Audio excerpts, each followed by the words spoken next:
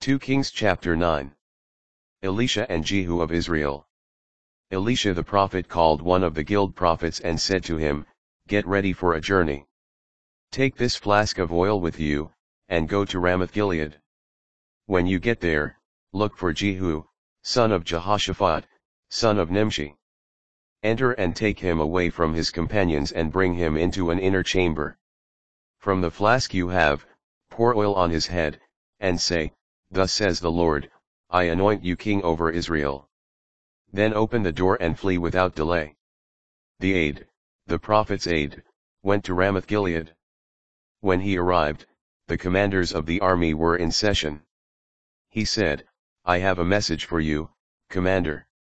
Jehu asked, "For which one of us?" "For you, commander," he answered. Jehu got up and went into the house. Then the prophet's aide poured the oil on his head and said, "Thus says the Lord, the God of Israel, I anoint you king over the people of the Lord, over Israel. You shall destroy the house of Ahab your master, thus will I avenge the blood of my servants the prophets, and the blood of all the other servants of the Lord shed by Jezebel. The whole house of Ahab shall perish. I will cut off from Ahab's line every male, whether bond or free in Israel. I will make the house of Ahab like that of Jeroboam, son of Nebat, and like that of Baasha, son of Ahijah. In the confines of Jezreel, the dogs shall devour Jezebel so that no one can bury her." Then he opened the door and fled. When Jehu rejoined his master's servants, they asked him, "Is all well? Why did that madman come to you?" He replied, "You know that kind of man and his talk." But they said, "Tell us another lie." So he told them, "This is what the prophet's aide said to me, 'Thus says the Lord, I anoint you king over Israel.'" At once each took his garment, spread it under Jehu on the bare steps, blew the horn, and cried out, "Jehu is king." 8. The end of the Omrid dynasty. Death of Joram of Israel. Jehu, son of Jehoshaphat, son of Nimshi, formed a conspiracy against Joram. Joram, with all Israel, had been besieging Ramoth Gilead against Hazael, king of Aram, but had returned to Jezreel to be healed of the wounds the Arameans had inflicted on him in the battle against Hazael, king of Aram. Jehu said to them, "If this is what you really want, see that no one escapes from the city to report in Jezreel." Then Jehu mounted his chariot and drove to Jezreel, where Joram lay ill and Ahaziah, king of Judah, had come to visit him. The watchman standing on the tower in Jezreel saw the troop of Jehu coming and reported, "I see chariots." Joram said, "Get a driver and send him to meet them and to ask whether all is well." So a horseman went out to meet him and said, "The king asks, is everything all right?" Jehu said, "What does it matter to you how things are? Get behind me." The watchman reported to the king, "The messenger has reached them, but is not returning." Joram sent a second horseman, who went to them and said, "The king asks, is everything all right? What does it matter to you how things are?" Jehu replied, "Get behind me." The watchman reported, "He has reached them, but is not returning. The driving is like that of Jehu, son of Nimshi, he drives like a madman."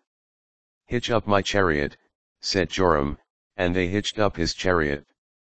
Then Joram, king of Israel, and Ahaziah, king of Judah, set out, each in his own chariot, to meet Jehu. They reached him near the plot of ground of Naboth the Jezreelite. When Joram recognized Jehu, he asked, "Is everything all right, Jehu?" Jehu replied, "How could everything be all right as long as all the harlotry and sorcery of your mother Jezebel continues?"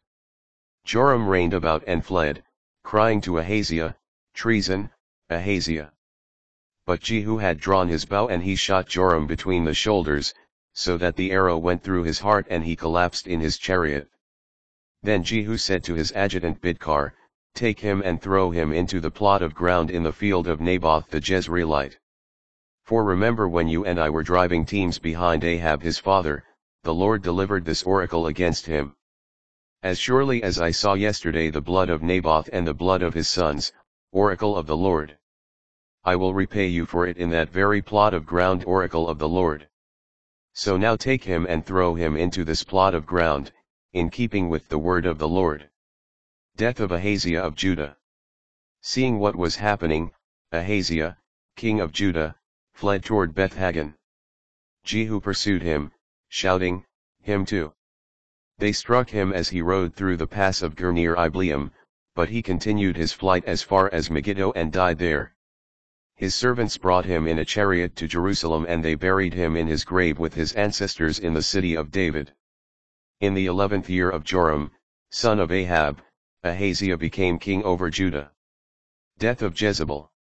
Jehu came to Jezreel, and when Jezebel heard of it, she shadowed her eyes, adorned her hair, and looked down from her window.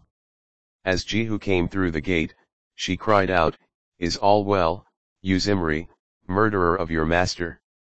Jehu looked up to the window and shouted, "Who is on my side? Who?" At this, 2 or 3 eunuchs looked down toward him. "Throw her down," he ordered.